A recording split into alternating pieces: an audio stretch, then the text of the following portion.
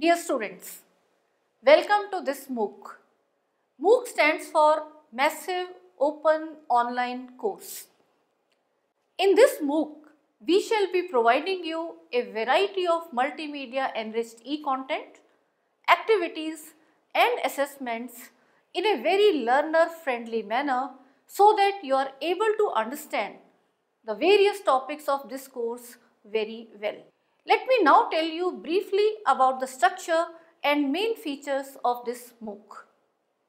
The entire MOOC has been divided into various weeks so that you can plan your learning in a very logical and systematic manner. It is advised that you must actively participate in the various components of this MOOC, that too regularly on a weekly basis. For every weekly schedule, you are first advised to watch 2 to 4 videos assigned to you per week. Then you must read the learning material provided as e-text and also go through other content in the Learn More section.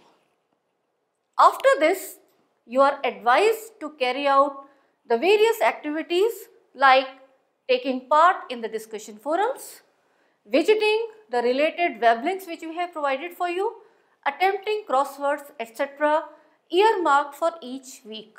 After this, to test your knowledge of what you have learned during this week, you must attempt the quiz in the assessment section for that particular week. I wish you all the best in this very interesting self-learning experience. Please remember, we shall always be there with you to provide you support for any problems you face. The MOOC coordinator along with junior faculty as tutor shall always be available to solve your queries which you can post in the discussion forums, or you can send them to us through mail which shall be notified to you soon. We would be very happy to know your experience after the completion of this MOOC in the form of your feedback, which will help us enhance the quality of this MOOC further. So dear students, after understanding the general structure of the MOOC, let us now try to understand the weekly structure of this course on environmental chemistry by the MOOC coordinator Dr. Suresh Kumar Garg. Dear students, I welcome you to the MOOC on environmental chemistry. I am sure you will agree that safety of the environment is the prime concern for everyone today. As a student of chemistry, you can play a bigger role in protection of the environment, and for doing so, you must know the causes of environmental deterioration. This course will get you an exposure to the same. The course will be covered in 13 weeks. In addition, there will be 2 weeks for revision and assessment. One in the middle of the semester, that is 8th week, and the other at the end of the semester, that is 15th week. In the first week, we will study about the atmosphere, its evolution and structure, followed by biogeochemical cycle of some elements like carbon, nitrogen, phosphorus, sulfur and oxygen. In the second week, we shall study the hydrosphere. We will discuss the composition of water bodies and properties of water. In the third week, we shall study water pollution, in which we will cover the different kinds of water pollutants and talk about waterborne diseases, followed by water quality standards. In the fourth week, you will study the various analytical techniques for measuring water quality parameters.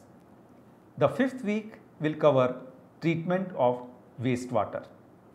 In the sixth week, we shall study the pollutants in soil. It will cover the soil composition and the pollution in soil caused by fertilizers, pesticides, plastics and metals. In the seventh week, we will cover the composition of atmosphere. We will study the various photochemical reactions occurring in the Earth's atmosphere. The 8th week will be for revision and assessment. In the 9th week, we will study the atmospheric pollution caused by oxides of nitrogen, sulfur and carbon, and also by chemicals like petroleum, minerals and chlorofluorohydrocarbons. In the 10th week, we shall study the greenhouse effect, its consequences, followed by methods of air pollution control. Industries, as you know, contribute maximum to environmental pollution. In the 11th week, we will study the pollution caused by distilleries, sugar, cement, paper and pulp industry. In the 12th week, we will cover the pollution caused by power plants. We will study how pollutants from thermal power plants are prevented from entering the atmosphere. The nuclear power plants, though, do not cause as much pollution, but the danger of radiations leak and nuclear waste disposal is a major concern. In the 13th week, we will take up environmental issues that will include the issues related to metallurgical operations, polymer and drug industry, and finally the radioactive waste management. In the 14th week, we shall study about biodegradable products and their decomposition, environmental friendly processes, and apprise you of a few major accidents such as Bhopal gas tragedy and the Chernobyl disaster.